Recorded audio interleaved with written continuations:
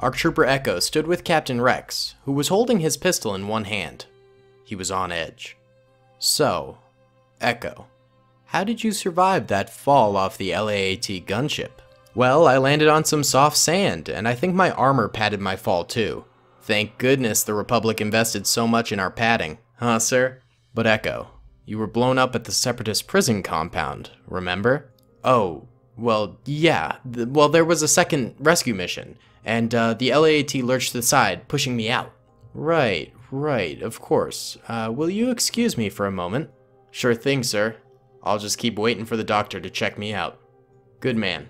You do that. Rex went and saw Rico, who was in deep discussion with Racket. Rico, Racket, I just got out of the med bay with Echo. Well, what did you find out? It's definitely not Echo, sir. His story didn't match up with the actual events. Just as I thought. He acted too strange for a clone. Well, what do we do now? Find out who he is and who sent him. That's great and all, but how do we go about that task? Rex asked. He was getting a smidge impatient, especially because of the emotional roller coaster that was today. We could rough him up a bit, Racket suggested. That might have been a good idea in Racket's regime, but not in the brigade. Racket, I know it'll be hard getting used to being back here, but we've got to get back on the same page. I agree, sir, but I think some compromise should be in order. Gotta be more open to other opinions. You're right. But no roughing up, prisoners. We're smarter than this. He doesn't even know that we know he's not really Echo. Let's play our cards close to the chest and figure out what he is doing here and who sent him, not to mention who he is really. Right, sir. I understand. That all sounds good to me, lads. But on another topic, I want to do something to integrate Commander Wolf into the army again. Maybe get him into the old 501st? Well, Rex, I'm afraid that the 501st has been reborn through the hard work of Commander 55 and Captain Glasden. I'm sure they still love you, but most of the troopers there only know the leadership of 55 and Glasden, and I wouldn't want to take that away from them.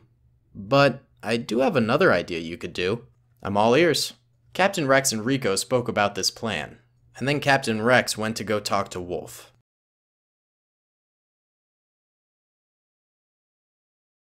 So, Wolf, you thinking about sticking around with the brigade? You know, Rex, I haven't been with a team in a long time.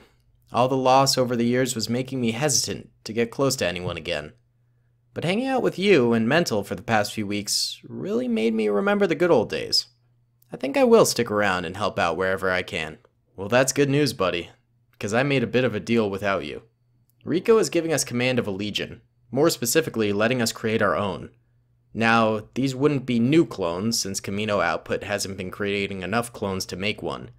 But it would be the scraps of squads and legions that need new organization. So what you're saying is, we would be the Legion of Misfit Clones? Seems fitting considering our history. Aye, it really does, doesn't it? Regardless, I think we should go with a classic name. The 104th Legion. Or rather, the Wolf Pack. Alright, Rex, you're gonna make me tear up over here. You've convinced me. What about Mental? I'll be honest, that crazy clone has kinda grown on me. I think he was actually going to see Rico just after me.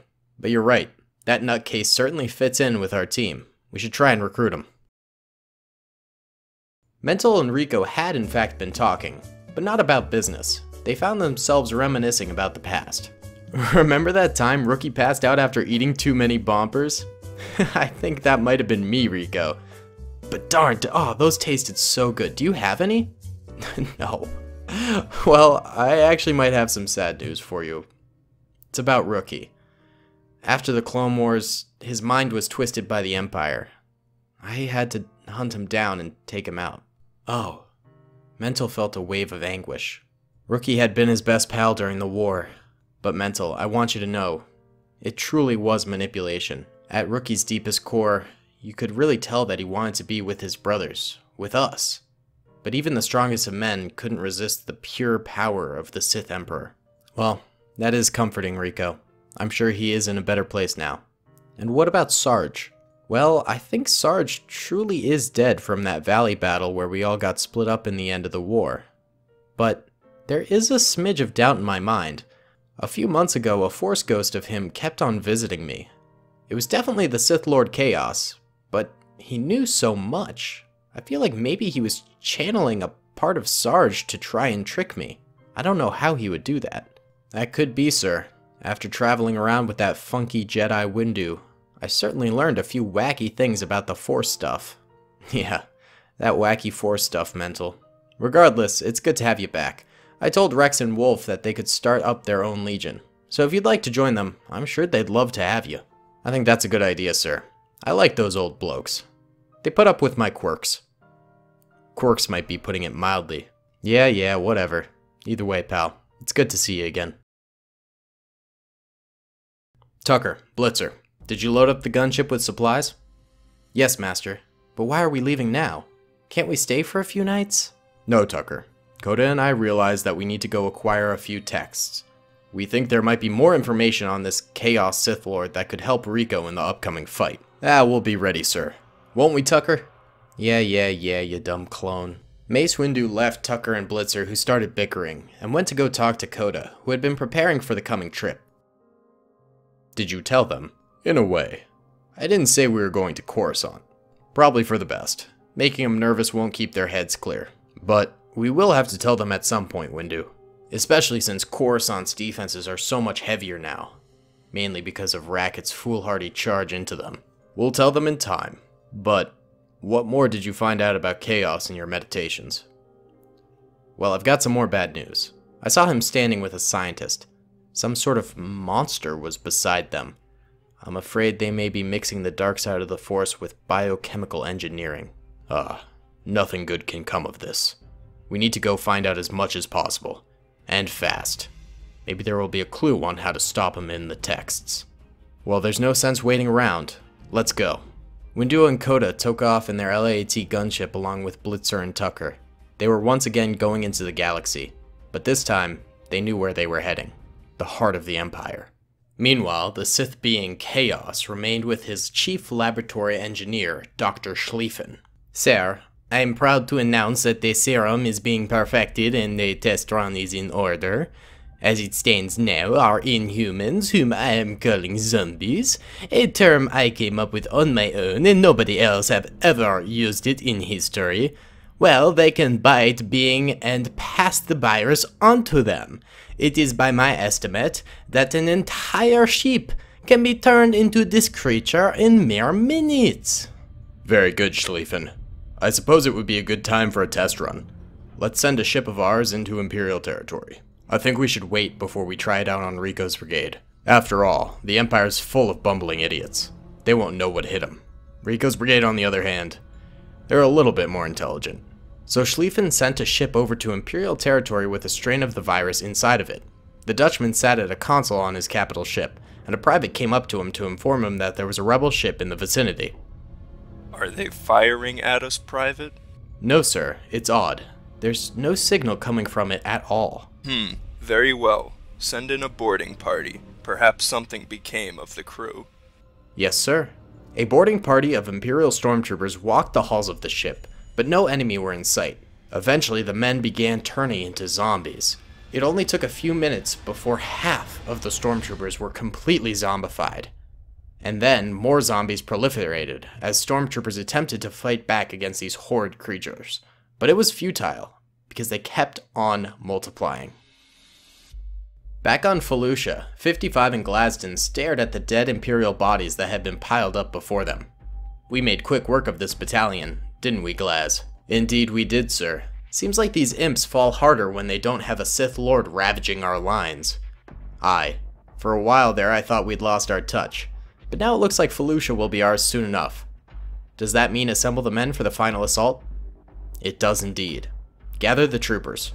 We're taking on the Stormtrooper last stand on the planet. Hey, what's up, you bad Larrys? It's your boy Daily Tactics here, back with Season 4, Episode 1 of Rico's Brigade. This has been the longest break between Rico's Brigade seasons that we have ever had, and I'd like to thank all of you guys for being so patient, because I really wanted to get this one right. So I've planned some things out for the season, and we're starting it off with an absolute bang of a battle, the hopefully final battle of Felucia for Rico's Brigade. So if we can manage to get our boys in the Rico's Brigade 501st here a victory, then they will have taken the planet of Felucia from the Imperials. However, the Imperials are in full-on last stand mode. This is their last little holdout base here with all of their supplies on it, and pretty much all of their troopers are here as well, so they're going to be fighting tooth and nail to keep it under their own control. So the Imperials have a bunch of free roaming troopers. They've got a bunch of static troopers on various ramparts. They've got forward bases up here with sandbag emplacements. They've got 2 of these E-web turrets in the middle, and then they've got interior defenses all over the base as well. So this is a serious amount of defenses for the Imperials. But Rico's brigade is also bringing the pain. We've got 55 and Glasden here who are going to be hanging out at their forward operating base as the battle goes on, and the 501st troopers will be marching ahead of them. They have 3 of these beam turrets here that are static, but they might act as artillery to pepper the base with some explosive fire while the infantry moves forward. And for the infantry themselves, they have a lot of troopers, about the same number as the Imperials have, and they're all free roamers that are going to be moving forward. So as you guys might remember, for Rico's brigade, I am allowed to control Rico's brigade troopers because it's like a game campaign for us. But I'm going to try my best to let it be as cinematic as possible and only interfere whenever it's really necessary. Either way, guys, I hope you're excited for Rico's Brigade Season 4. Let me know in the comment section what you think is going to happen, and be sure to hit the like button if you enjoy the series. It lets me know you guys want to see more. Either way, let's get it started. Alright, fellas, here we go, pressing start right now. First battle of Rico's Brigade Season 4. The 501st is marching off towards the enemy defenses here. Oh boy, the quiet before the storm, and bada bing! Fire starts off from both sides here. The forward sandbag positions of the Imperials are beginning to fire out at our Rico's Brigade troopers off in the distance. Actually, quite a number of Rico's Brigade soldiers going down out here in the middle, but they're also getting a good amount of fire out at these Imperial troopers. I'd say that these Imperial defenses out here are very, very well fortified. I mean, look at these fellas. They've got a lot of troopers here with machine guns, with snipers, with standard rifles. They're pretty well equipped over here. So, in fact, I think I might just go ahead and, you know, push a few of these 501st troopers back a little bit, and we can, you know, try and take it slower on this this side of the field and try not to be caught so far out in the open. In fact, I'd like to go in slow-mo just to make sure we can organize a little bit here. Straight down the middle, looks like we haven't taken too many losses. A few troopers are dead straight down the middle, but the middle attack is going rather well. We're taking on the ramparts right now of the Imperials. Luckily, the E-web turrets haven't quite gotten involved yet, but actually a few of our 501st troopers are starting to climb up this little hillside here and fully engage with the military base ahead of them. They're still taking a lot of fire over here, but they're making far better progress than our fellas over this way, who are still stuck trying to take out this little Imperial sandbag position, and it is not going too well. This Imperial sandbag position is going down because of some crossfire over there, but this one dead in the center is only just starting to lose troopers. They did take out this mini one over here. So what I'm thinking is actually we send a squad off to the left over here, and see if they can do a nice little flank there. We'll rush that order forward, and then also simultaneously send a squad straight down the middle, so that way they do a little bit of a pincer movement. The far left seems to be doing just fine. The Imperials on that sandbag are down for the most part. Let's see what happens over here. Okay, so here comes our flanking squad, and they are getting into position now and beginning to fire out at those sandbags. They are receiving a little bit of fire from the fortress off to the right. That's a bit of a problem, but I'm going to keep them here so that way they can keep on firing at this sandbag on the left. Come on, guys. Rapid fire it. I'll order them to fire more vigorously. There we go. Actually, these guys managed to crawl up and get a cheeky little grenade off. Another grenade from the Imperials coming in. This guy's probably going to be dead. No, he's okay, and he managed to make it up onto that sandbag, and the grenade's going to go off behind him, so it doesn't even matter. Beautifully done there, troopers. Beautifully done. All right, let's go into normal speed now. Straight down the middle, it looks like our boys are beginning to have a little bit of a struggle bus going on over here. They're not managing to push too much farther than these little sandbag defenses that the Imperials were nice enough to set up for our boys in Rico's Brigade, but you know what? They're still getting fire out, and it looks like they are managing to kill quite a number of imps over here, so I'm not too worried about that position quite yet. And I think the left flank could be a promising way to break up the monotony over there, except we don't have as many troopers on the left flank as I would actually like to have. So let's reposition a few of these fellas over this way to get an attack going down this route, and then that'll actually flank the side over there. A lot of the free roaming imps crawling up the top over here. That's not great. What I'm actually going to do is I'm going to form squads for all of our troopers right now in Rico's Brigade. That way the AI naturally works together a little bit more rather than as separate units, which I think is definitely a necessity. How did our cannons do? This cannon only got 1 kill, this cannon also only got 1 kill, and this cannon got no kills. So these cannons were virtually useless, actually, as it turns out. I was not expecting that. I thought they'd do a little bit more. I mean, they're pretty good positions, so I don't know. Whatever, I guess. At least they got kills. You know, 1 kill is better than none, so it was a resource that was utilized. We can say that as much. Okay, so we're actually doing a bit of a push on the far right over here, hoping to get some of our troopers into a nice little flanking position for the middle. Actually, that E-Web turret might be chewing us apart here, so we're going to target that pretty vigorously here with our troopers. Come on, guys, come on. Output a lot of fire. There we go. Actually, I think we killed the gunner on that E-Web turret. We did lose a lot of troopers in doing so, but it's good to just have that thing out of the way right now. So it is not useful for the Imperials at all anymore. It is kaput. And actually, the second one over here seems to have been taken out by our 501st troopers, who are still grinding away at the middle zone here. So that's beautifully done, boys. Oh, yeah, okay, so the final battle of Felucia is going pretty okay at the moment. Our boys on the left flank seem to have solidified their position, so I'm actually going to push them forward just a smidge, see if we can't get closer to the base and get new angles on more troopers. We are taking some pretty heavy losses right now, as this is definitely like the peak point of the battle, and this is make it or break it sort of a moment going on right now. But I think if we can manage to catch the win, the losses will all be worthwhile, because Felucia is just such a valuable position in the galaxy. Big grenade coming in right there.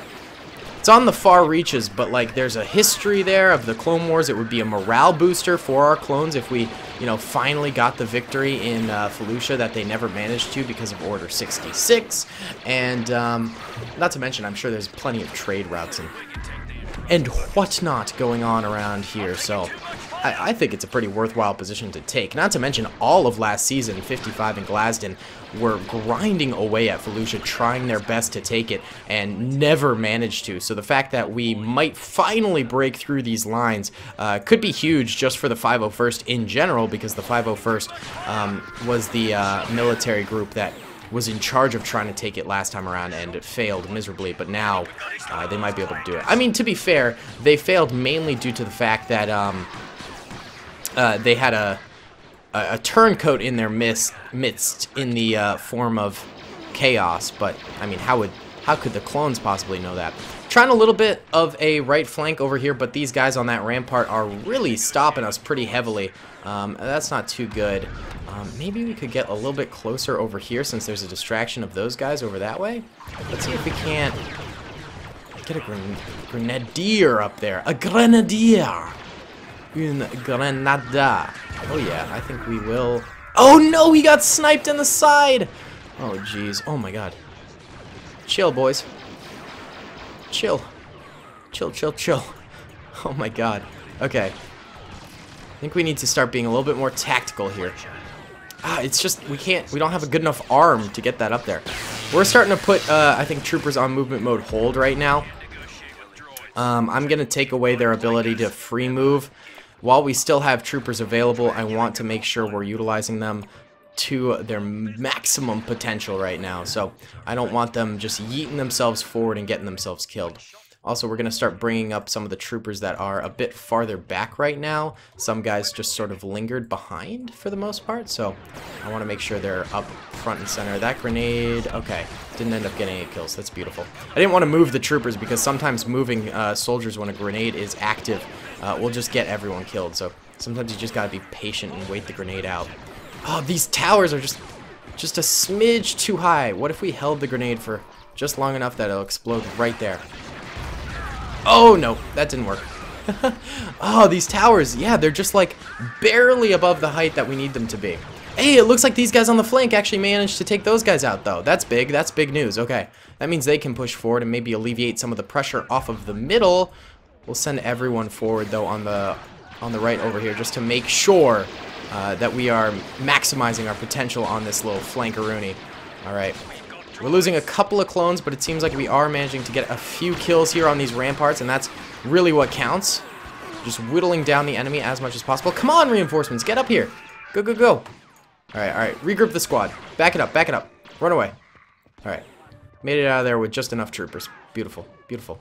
Okay, we still have a few more soldiers back here that we can bring up as well. I'm also gonna empty out the cannons. Their gunners are just gonna have to join the battle right now. You know, they're trained in arms combat, so they should be fine in this situation. Okay, still some skirmishing going on down the center. Oh, these guys are all on free move mode. I don't like that. Let's get a few more over this way. Get a few more soldiers over this way. Okay. Oh, there's like a whole line of troops over there. Oh my god, no one's firing?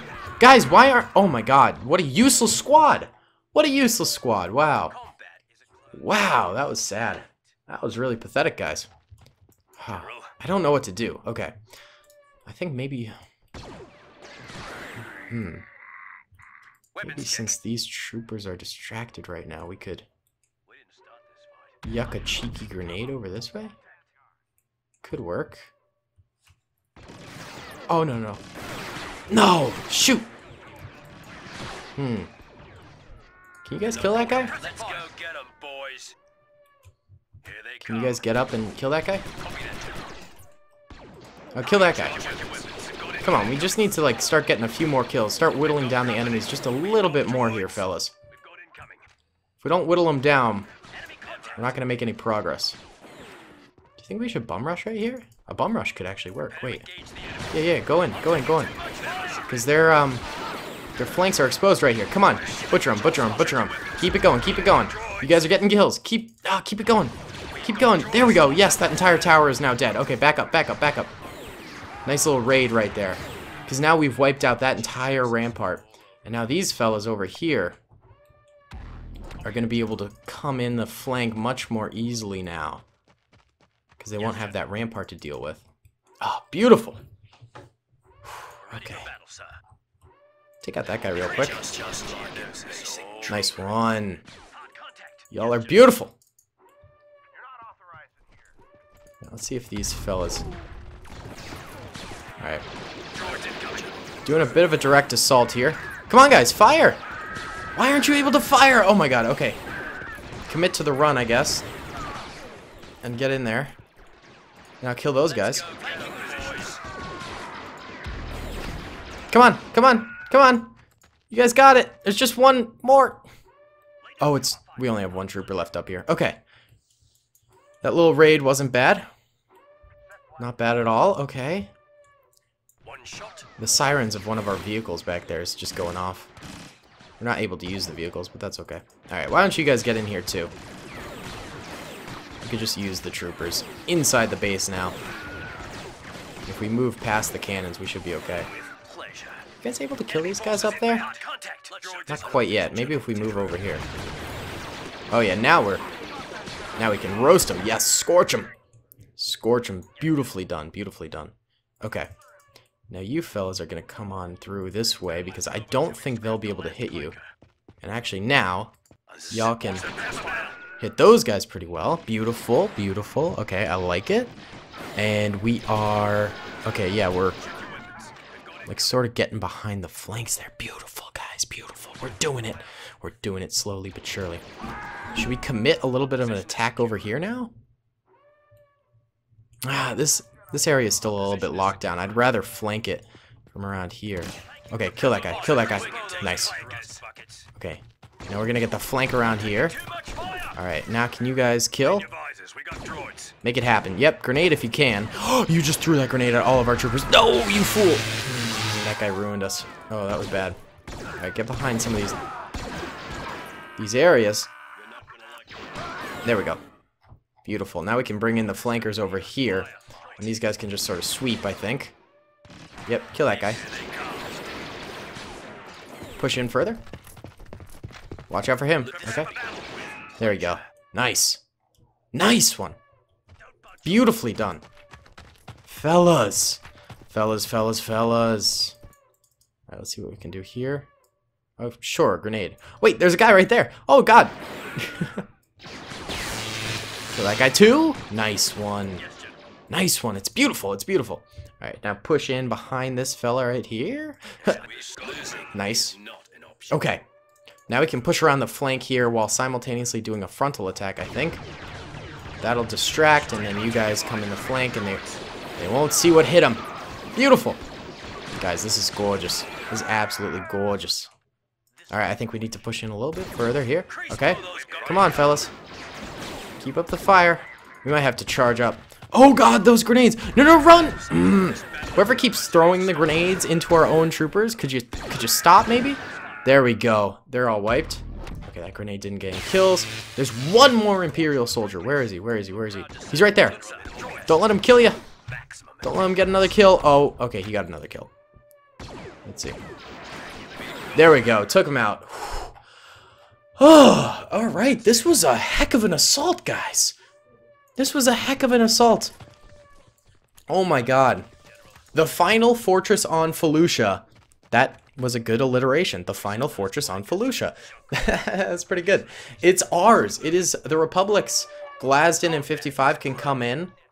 Come on in here, fellas. And bada bing, bada boom. We did it. This is beautiful. What a great start to Rico's Brigade. I was kind of worried actually in the middle there, especially when there was like a mass slaughter over this way, that we weren't going to be able to do it, and the first episode of Season 4 wasn't going to be a victory, which would be a real shame. But we ended up pulling through, and we ended up making it happen, which was absolutely gorgeous, boys. Absolutely gorgeous. I really appreciate you guys watching this video. I really appreciate you guys watching Rico's Brigade for 4 seasons now. It is still my most highly requested series on the channel, which is insane because, you know, I've been doing this for the entirety of the lifespan of this channel, and people still want to see what happens to Rico and the gang. So I'm eternally grateful to you guys for continuing to watch, because it's really cool. It's a cool thing to want people to watch, you know, something that you produce. So I want to say thank you to you guys. By the way, Water Fountain Boy and Commander Rico merch are out now. Hydro Homie merch on my Teespring store. They're really cool. I really like the designs. They're up there if you would like to check them out and purchase for yourself. If you're interested at all. Don't feel the need to, but it does support the channel. Also, my Patreon is down there, my Twitter, my Instagram, my Discord, my Overtone team, all those fun things. Links are in the description below. I just want to say thank you guys so much for watching. Thank you so much for 140K. That is insane. This channel has grown exponentially this year, and I am super, super heartened by it. So, yeah, I'll see you all in the next episode. Peace. I hope you guys enjoyed that video. Be sure to click that subscribe button for more content, and hit the notification bell if you'd like to be alerted to whenever I live stream or upload. Thanks so much.